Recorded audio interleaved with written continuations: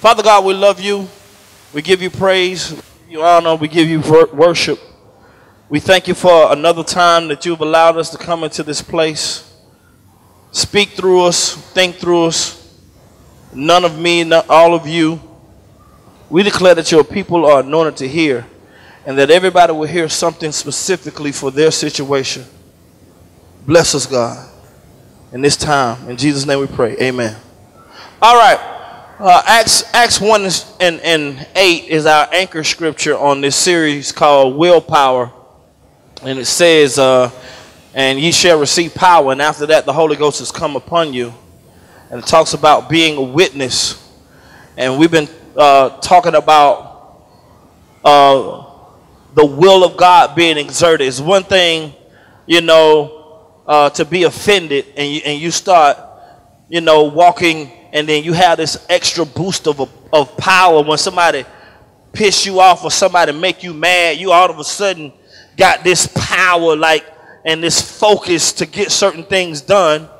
It's one thing to have that type of power access through anger, but the Bible says faith worketh by love.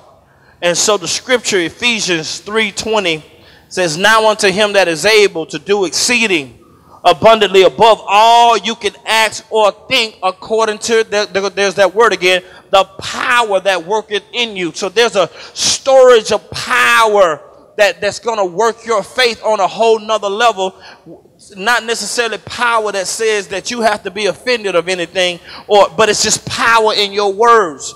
The Bible says the power of life and death is in the tongue, and those that love it will eat the fruit thereof. So the power in what you say and the conviction to not change your mind about what you say, it will work. I don't care what y'all say, it will happen in Jesus' name. That power exerted, that conviction in your words.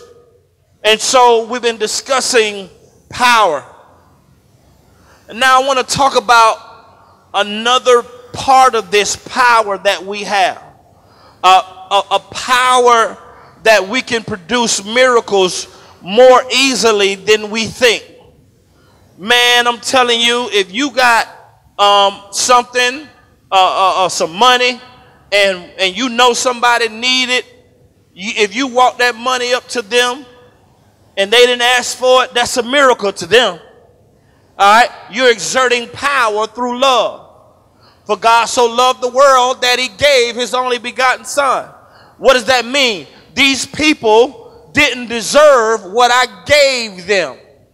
So I exerted a certain amount of power to bless them. Why? Because they couldn't give me anything back in return.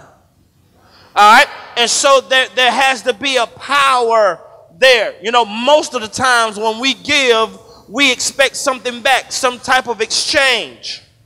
But when you start giving out of your power, you realize that the person receiving can't give back. If you're a mom or a dad, you understand that when you buy shoes, you're exerting your power on your kids, because your kids are not going to buy you shoes back. They're not going to give you meal for meal.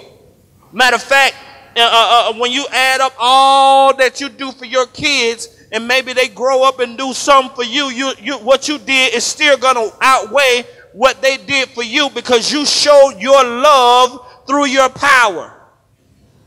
All right? And so now tonight we're going to be talking about another piece of power that you have to access that we don't access. All right? And this is a miracle working power. And it's so easy, but yet it's kind of difficult at the same time. All right, let's go to the scriptures. Luke 5 and 17. I'm going to read out of the NIV today. Luke 5 and 17. We're looking for this power, man. We're getting ready to be operating in such anointing and power. Like my wife said, this place is shutting down.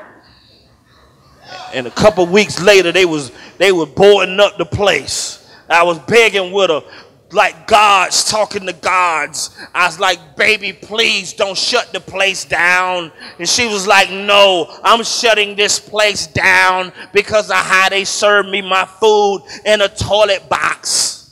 It has to come down. And I'm like, God to God, like in the spirit, I'm talking to her like, I really believe that you have that power. Please stop it, because where am I going to get my shrimp fondue? And she said, we're going to have to go somewhere else, but this place is shutting down. 3 weeks later, we riding by, and that junk shut down. Woo, you talk about people walking and now understanding what we walking in. Woo! All right, here we go. All right, verse 17. One day Jesus was teaching. I'm reading out of NIV. And the Pharisees and the teachers of the law were sitting there. And they had come from every village of Galilee and from Judea and Jerusalem. And there's that word again, the power of the Lord was on Jesus to heal the sick. Now, what was the power of the Lord on Jesus to do what? Heal what? The power was on Jesus to heal the sick. All right. So now, verse 18, some men came carrying a paralyzed man on a mat and tried to take him into the house to lay him before Jesus. But they could not find a way to do this because of the crowd. They went up to the roof and lowered him on his mat through the tiles into the middle of the crowd, right in front of Jesus. Watch this. When Jesus saw their faith, he said, friend, your sins are forgiven. Now how? Wait a minute. Hey, okay, I get the sins are forgiven part, but man, I can't walk. What they got to do with it?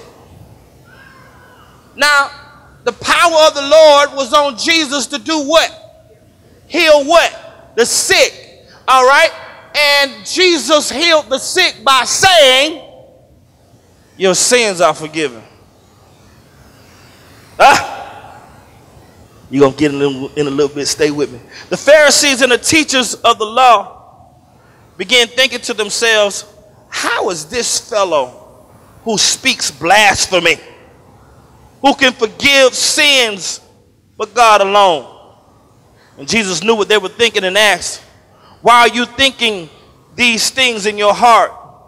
Which is easier to say, your sins are forgiven, or to say, get up and walk? Check this out. But I want you to know that the Son of Man has authority on earth to forgive sins. So he said to the paralyzed man, I tell you, get up, take up your mat and go home. And immediately he stood up in front of them, took up what he had been. Now, okay, all right. Immediately, he took up in front of them, took what he had been laying on, and went home praising God. And everyone was amazed and gave God praise. And they were filled with awe and said, we have seen remarkable things today. All right, now let's go back. Let's extract all of the things that Jesus said to the Pharisees as if they were not there. Friends, verse 20, and Jesus saw their faith, and he said, friend, your sins are forgiven. I tell you, take up your mat and go home. Where is the be healed word? Where is the spitting on the dirt? Where is the laying on of hands? It's not in this story. The healing was in the forgiveness.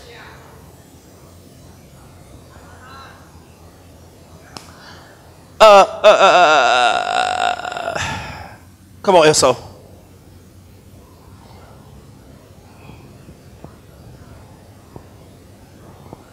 SO. Well, this $5, but this represents $5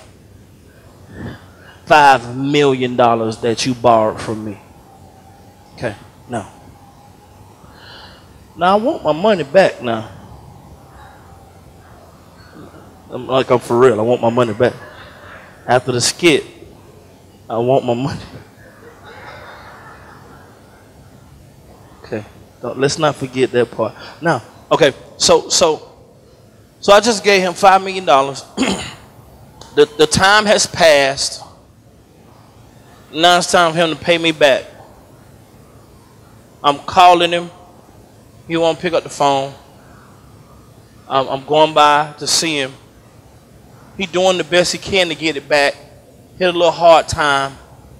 And now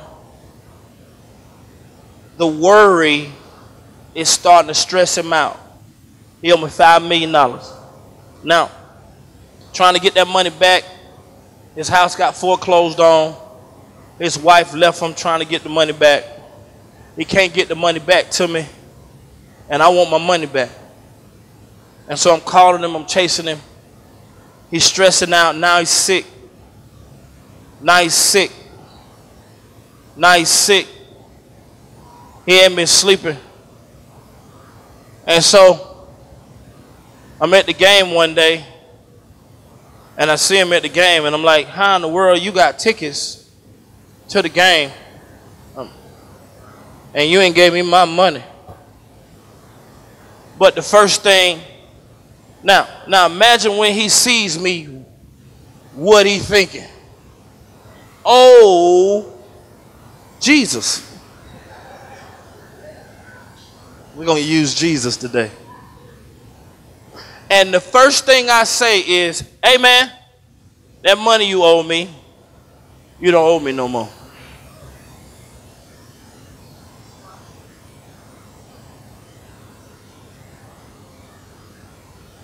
Do you understand the strength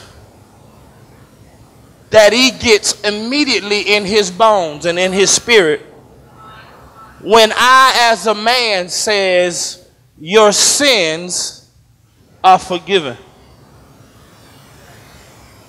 When I got the power to take everything you own by law, I walk up to you and say, your sins are forgiven. You don't owe me anything, and you don't owe me no explanation. And so when you do that to people, usually people start to don't get this wrong, but really people start to praise and worship you. They start saying, man, God, bro, man, thank you, bro, man, I'm sorry, man, but you don't owe me no apology, man. I'm because it's so grateful. It's almost down to tears. That is the same praise that we give God, because He didn't have to do it. Jesus says that the Son of Man has power to forgive. The most accessible power that man has is forgiveness. Woo! The easiest way to create a miracle is through forgiveness.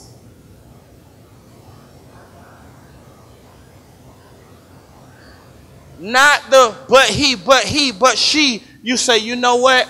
You don't owe me anything. I forgive. Now, when Jesus said to this man that your sins are forgiven, he was healed. That's how he could tell him to get up. He couldn't tell him to get up if he wasn't healed. When he said your sins are forgiven, immediately he was healed. That's why he said get up. He can only tell him to get up if he was healed.